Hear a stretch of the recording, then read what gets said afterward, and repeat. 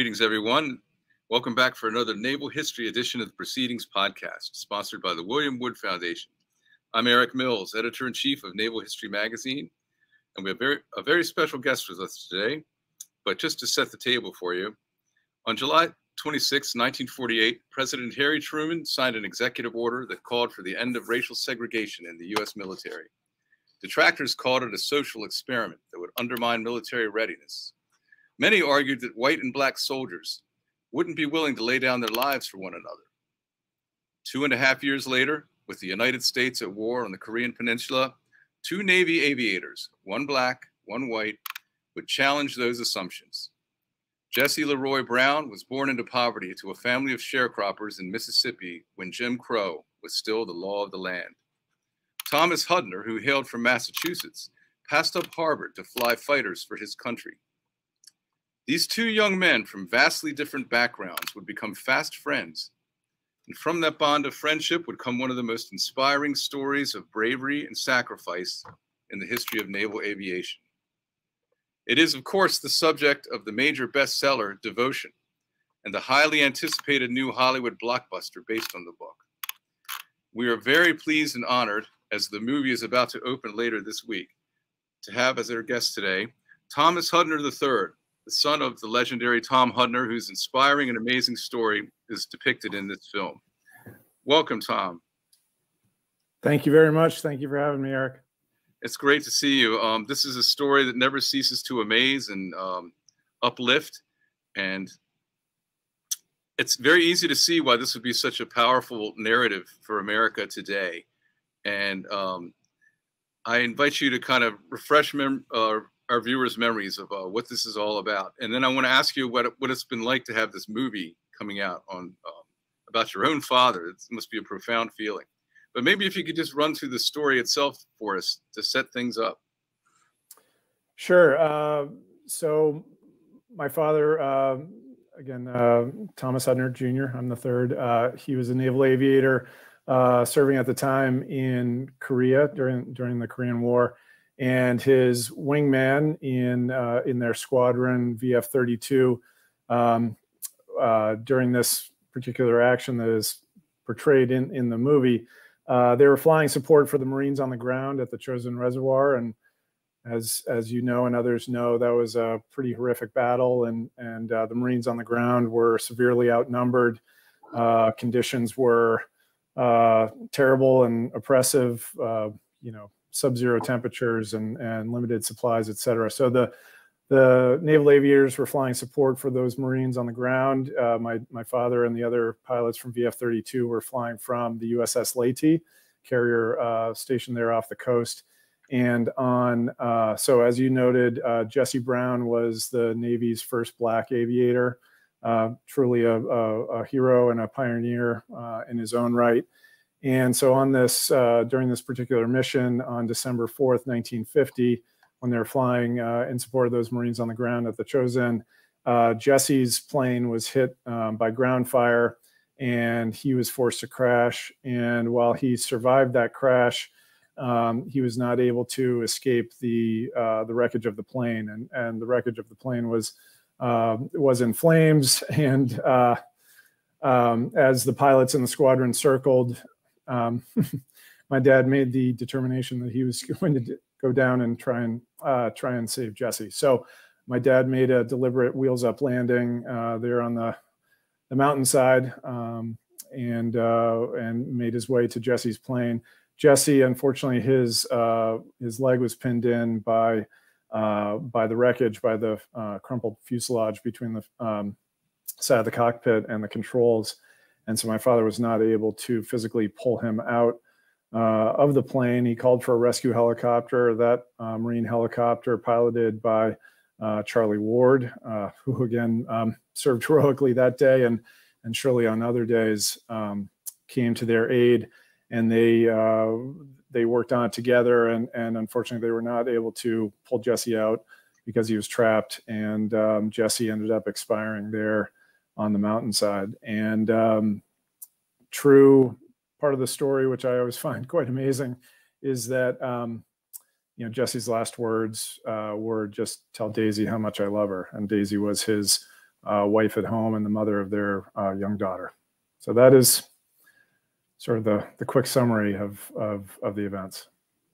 Yeah, I'll fill in a few details of that amazing story as well. He forced crash lands his plane. Your father does. Instead, he could have just waited for the evacuation helicopter. That would have been protocol. But his friend, and he wasn't just his squadron mate. They were good friends coming from completely different backgrounds, which is so amazing and really tight in that regard. And he said, "I'm going down. I'm not gonna wait for the evac helicopter." And he runs over to Brown's plane, but he's running through snow that's up to up above your knees, so that's a tough thing. And yeah, he and the chopper pilot, they try heroically to remove Brown from there. And this was an amazing story. And what did President Truman do? He presented your father with the Medal of Honor for this, and this is quite a thing.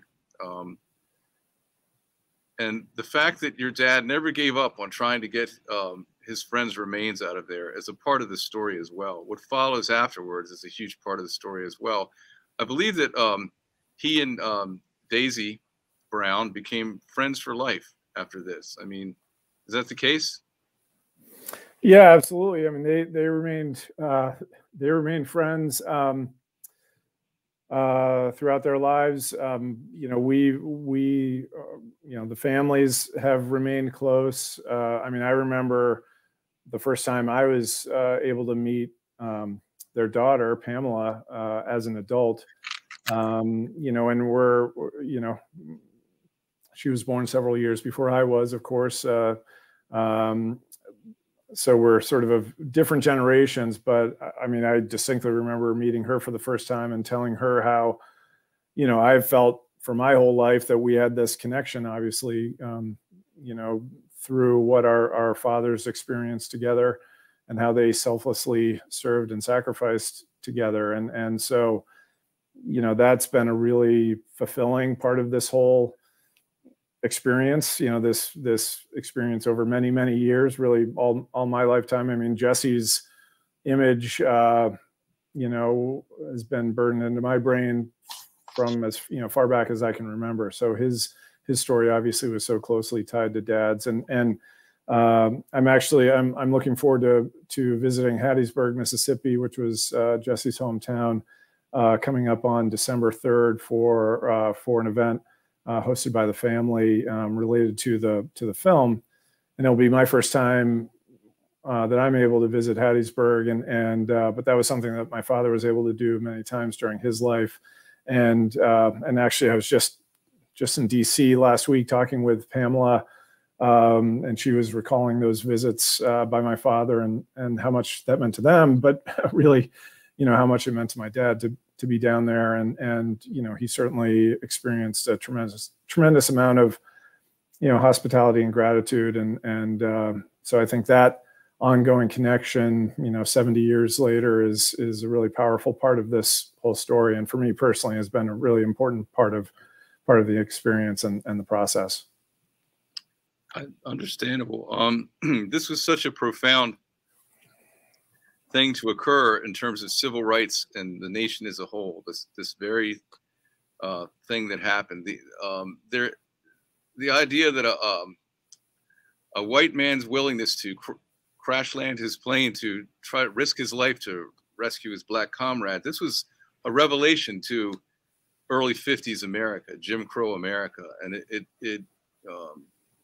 it proved that the naysayers about integration of the armed forces, who had said this very thing would be the problem, it quickly disavowed the world of that notion, and it continues to resonate to this day. And so I'm not the least bit surprised that the book Devotion by Adam Makos is a fantastic book. I'm sure I don't need to tell you, it's a fantastic book, and it is tailor-made for a major Hollywood film. And there's a lot of excitement and anticipation among our readers for this movie. We have a review coming out, Naval History Online, the day the movie premieres. And I can tell folks here, having had advanced ability to look at that review, this is an incredible film, and it's going to be one that everyone wants to go see. So Tom, what has it been like with Hollywood getting involved in your father's story, and what's this experience been like, the filmmaking side of this? It has been, I mean, I think the word I've used most in recent weeks has been surreal, and I would say that again. I mean, it really has been a surreal experience, and I would just make special note of the book that you mentioned by Adam Makos, the book also called Devotion, and I would just say that Adam did an absolute incredible job researching and writing that book, and as I told him. When I first read that book, it felt like it was a gift to me personally, as dad's son and as a family member, because there was so much detail in that book that and stories and figures that I didn't know about prior, and so it really gave me a better understanding of my dad's experience and the experience of the men they served with. Of Jesse and his family, obviously Daisy's experience, his wife and then widow.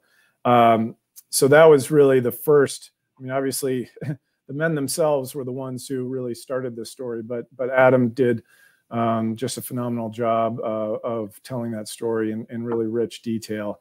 And then moving forward to this movie process, it was Memorial Day 2017 when the actor Glenn Powell. Who some of your audience would know him as Hangman in Top Gun Maverick. So Glenn, and this was prior to Top Gun, sort of being on the radar for him, but he came to Concord, Massachusetts, where my parents lived. My mother still lives, and rented a car, no fanfare, rented a car, drove up from New York City where he was shooting another movie, and just to meet Dad, spend the day with Dad and our family, and get to know him and to talk with him and with all of us about his hope to make this movie. He had recently read the book. A number of his family members, sort of unbeknownst to one another, were reading the book, and were on I believe it was a fishing trip together, and talking about the book and how moved they were by it and by the story, and again, he wanted to meet Dad and talk to him about his hope to make this movie, and in fact to play Dad in that story. And so he, again, to Glenn's great credit, he built a lot of trust with us from that very first meeting in terms of his appreciation for the story, for his appreciation and respect for military service and selfless sacrifice, which is so prominent. Those themes are so prominent in the story. And so then it moved forward from there. And again, Glenn was really the spearhead because he started to pull the pieces together in terms of ultimately helping secure the rights to the book through Adam Makos, the author, bringing on board Black Label Media, which is the production company.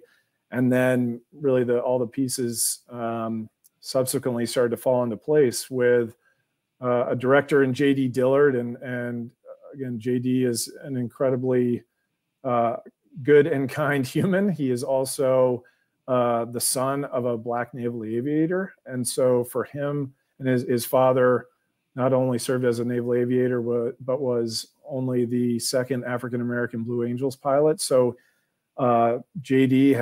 has a direct sort of connection to, through his own heritage, has a direct connection to this story and Jesse's story and to naval aviation. So that alone was pretty amazing to me that he would be the person directing this film. And then as all the other actors came on board, the team that filmed all the aerial scenes in Top Gun Maverick filmed those scenes in Top Gun. They were dedicated to using real aircraft. So, the audience will see real Corsairs, Bearcats, Sky Raiders, MiGs in flight and in, filmed from the air and again, obviously, I'm not quite a neutral observer here, but I think it's incredible. I mean, those scenes alone are worth sort of the price of admission.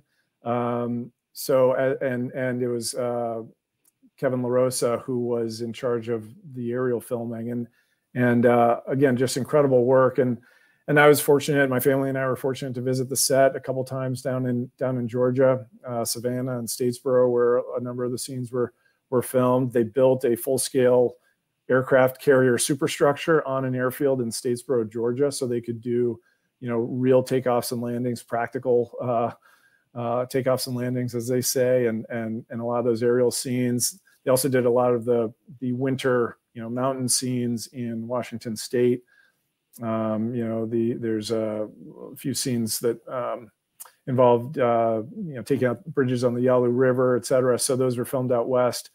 But it's just an incredible production and an incredible team who came together. And again, truly every single person I encountered on the set or having anything to do with this project has been genuinely a great person who is also truly and deeply invested in this story and doing it right.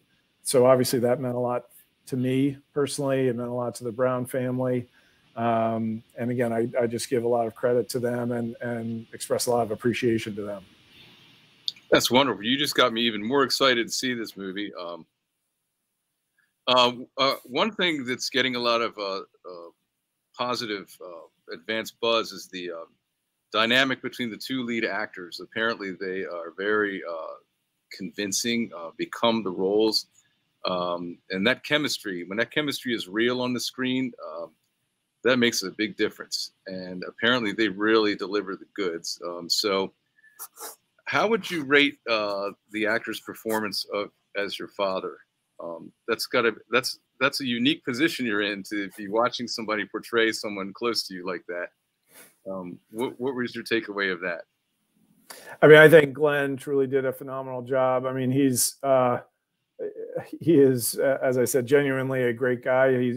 I think his good character and earnest and honest character come through in the portrayal. And I would say those are kind of central characteristics of my father. And I think he really captured the balance of,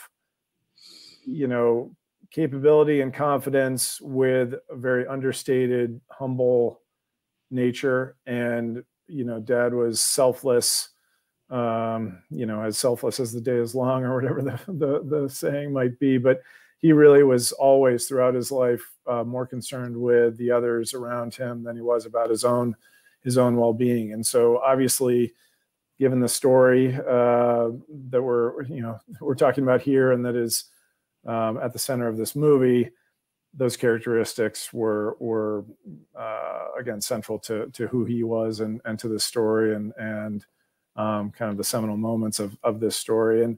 And yes, it's certainly a bit strange to see anyone portray a family member, particularly your father.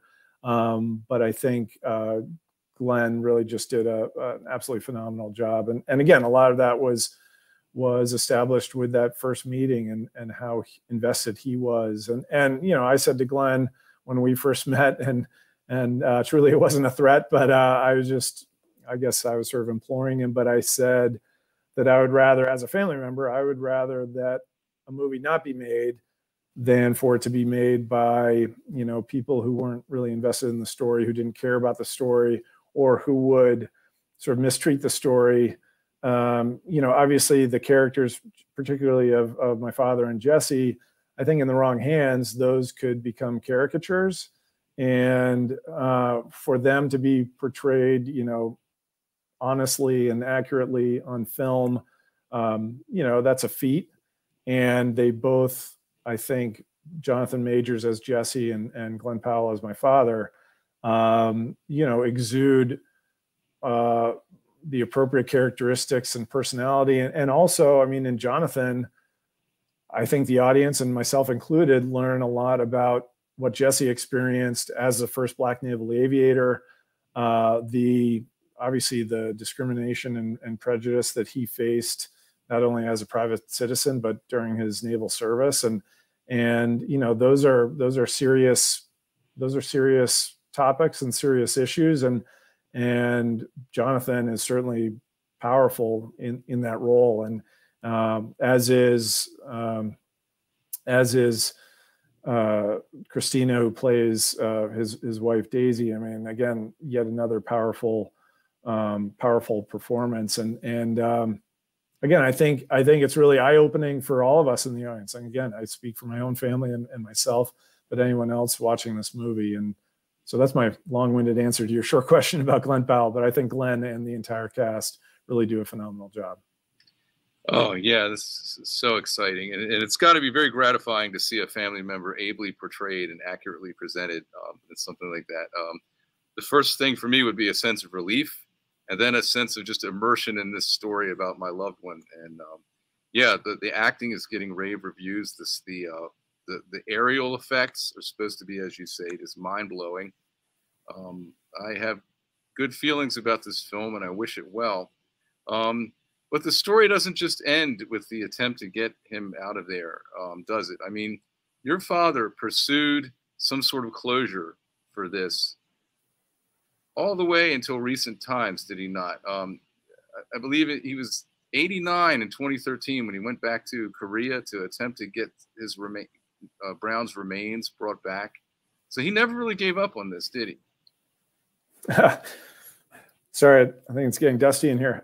Anyway, yeah, absolutely. I mean, he was determined, hopeful and determined throughout his life to see Jesse's remains returned, and he did return to North Korea, which was, I think, in and of itself, reasonably harrowing trip. I mean, he was, as you said, 89 years old, and actually back to author Adam Makos. I mean, he was a central kind of partner in that trip. And I believe you're sharing that photo of them, sort of negotiating with senior North Korean officials to try to return to the crash site and try to recover those remains. And unfortunately, at that time during that trip, it was apparently monsoon season. The roads to the Chosin Reservoir were washed out, and they were not able to get there. As I understand it, even if they hadn't been washed out, these gentlemen, including my 89-year-old father, were going to be, sleeping in tents on the side of a mountain. So it wasn't going to be a cakewalk, as they say. And he, so again, I think his, I guess, I wasn't surprised that he was so determined to see that happen throughout his life. I mean, that's again the type of person, my father was, and I think, the hope of this kind of overall journey is that indeed we might see Jesse's remains recovered and returned to the United States and given a proper burial. I mean, I know that the family, obviously, their desire would be to have his remains returned and to give him a proper burial at Arlington National Cemetery, and the people, Black Label Media, Fred Smith, who is founder of FedEx and a major financier of the film, and a former Marine himself. I mean, he personally has taken up this charge, and so the hope is that part of this, one positive end result of this whole journey might be to see those remains return to the United States, which would be incredible. I mean, for me personally, it would be so fulfilling and powerful, and I know that my father would be just really pleased and gratified to know that would happen. That would be an amazing happy ending to what would now be a 3/4 of a century old story. Boy, let's keep our fingers crossed and prayers for that one. That would be amazing. Well, a lot of people, a lot of our readers are going to be seeing this movie this long Thanksgiving holiday weekend. What would you want them to most take away from the experience of seeing this film? I mean, I think well, first of all, I would want them to know that, again, it was just it has been and is a really incredible team that have come together to bring this story to the big screen. I mean, as I mentioned earlier, truly every person I've encountered throughout this process has just been a great person who believes so strongly in the story and doing it right. So that makes me feel good as a family member. Hopefully it makes people feel good, going to see this movie and knowing the integrity and care with which it was, created. And I hope that they take away a better understanding of what Jesse Brown experienced as the first Black naval aviator, how he was truly a hero in his own right. And he was one of the many men and women throughout our history who have given their lives for our country, and he should be honored and saluted appropriately. And I hope that they would take away those themes of selfless service and sacrifice. And most of us are fortunate in our lives not to be faced with the conditions or the circumstances that Dad and Jesse were faced with. But I think any of us can take away, those themes of selfless service and to, of putting those around you above yourself and their needs and concerns and well-being above your own. And so I hope that those themes would resonate. And whether you're young or old, it doesn't matter sort of what your vocation is, where you live in the country or the world. I would hope that those themes would resonate. And, and obviously I hope they enjoy it. It is, it is intended to be entertainment, but meaningful entertainment. So I've seen it now several times. I've enjoyed it probably more each time I watch it. And I hope that the audience has that same experience. Feeling that they will. And if Americans need something additional to be thankful for this Thanksgiving, I think a story like this underscores how we can be thankful for our real life heroes. Not our larger than life heroes, but our real life heroes who aspire to the highest degree of our own ideals as human beings. And that is very much at the heart of this amazing story. And I can't wait to see the film. And I am so honored to have met you, Tom Hudner III, and spoken to you about this. And I wish you the best. And thank you so much for joining us. I think that's it for now, folks, for the latest Naval History edition of the Proceedings podcast. Get out and see this film, Devotion. It looks like a real one for the ages. Until next time, I'm Eric Mills, Editor-in-Chief of Naval History Magazine, saying farewell.